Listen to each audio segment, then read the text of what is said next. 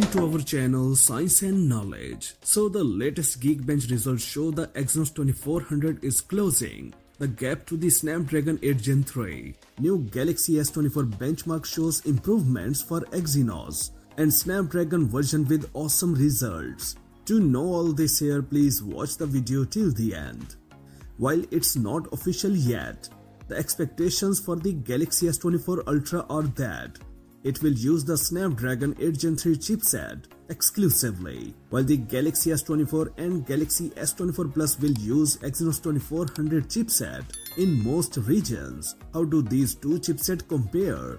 Last time we checked, the Galaxy S24 Plus, powered by Exynos 2400 chipset, was lagging behind the Snapdragon 8 Gen 3 Galaxy S24 Ultra in Geekbench test results. Now the most recent Exynos 2400 Galaxy S24 Plus benchmark entry shows performance figures that match the old Snapdragon 8 Gen 3 test. Previously it was reported that Galaxy S24 with Exynos 2400 chipset 267 points in single core and 6520 points in multi-core test results, while the Galaxy S24 Ultra with Snapdragon 8 Gen 3 processor has 2234 points in single core and 6807 points in multi-core test results.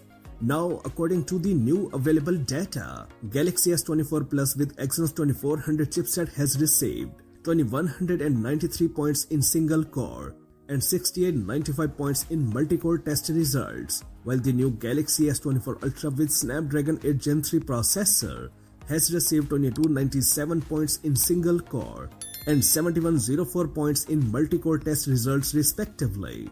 The Exynos 2400 chipset has a 1 plus 2 plus 3 plus 4 CPU core configuration, whereas the Snapdragon 8 Gen 3 has 1 plus 3 plus 2 plus 2 CPU cores. Samsung solution offers 2 extra low energy cores, which might improve energy efficiency, but as Geekbench has shown, the Snapdragon chipset boasts higher base and prime core frequencies. The Snapdragon still has the lead, but it's smaller than before in both single-core and multi-core test results. The difference fell from 8%, 4% to 5%, 3% in single and multi-core test results. At this point, thermals and efficiency will be much more important. Can these two chipsets sustain their performance? How much power do they use when going full throttle? We will find out come review time. And it's almost here. Early buyers will probably have a Galaxy S24 phone in their hands by end of month. The smartphones will be unveiled on 17th, and Samsung usually does 2 weeks of pre-orders after the Unpacked event. That's it for now. For more updates, please subscribe to our channel Science and Knowledge. Until the next video, take care of yourself very well. Peace out.